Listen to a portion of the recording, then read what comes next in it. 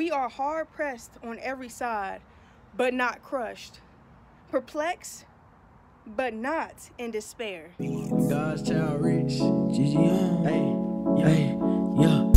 Hey, how y'all doing? How y'all feeling? How y'all living? I want to take y'all to scripture today.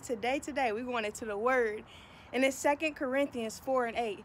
And it reads, we are hard pressed on every side, but not crushed. Perplexed, but not in despair. I'm going to read that again. We are hard pressed on every side, but not crushed. Perplexed, but not in despair. See, when stuff happens in our lives, it feels like we are getting beat up.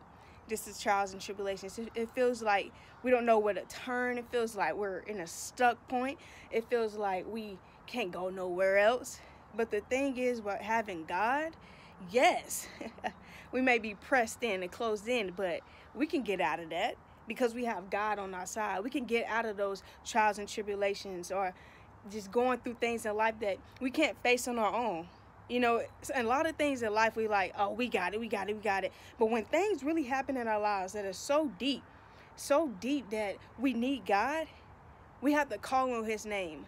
We have to scream out to him. We have to call on him and pray so that he is able to hear us. But typically, sometimes our prayers be like, you know, God, thank you for another day. Just simple stuff. But when we go through some things, we are crying out. We are praying. But remember to praise God even when you're out of the storm, and praise God, you know, before you even get through those trials and tribulations spots. See, praise him in advance, because we know that if he done it before, he'll do it again. If he did it before, he'll do it again. You know, he'll bring us out of those storm spots or those trials and tribulations.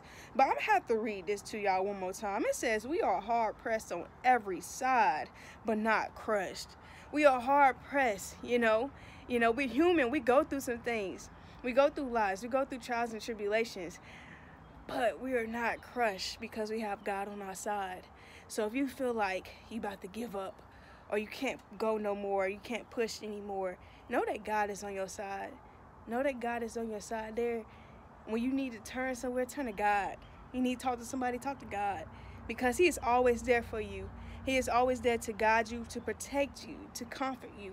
He is a healer. He is a comforter. He is a protector. He guides us and directs us on a path and a plan that he has for us. So y'all remember this verse in the scripture, 2 Corinthians 4:8. And I will get into that verse 9 later on. But God bless you all. I love you all. Get through it. Get through it. Get through it. You know, yes, we go through some things, but God is on our side. God bless you all, and I love you all. Didn't question God, I laid on his understanding. He helped smooth out my rough edges, that's ending. He's been taking me on many adventures, no landing.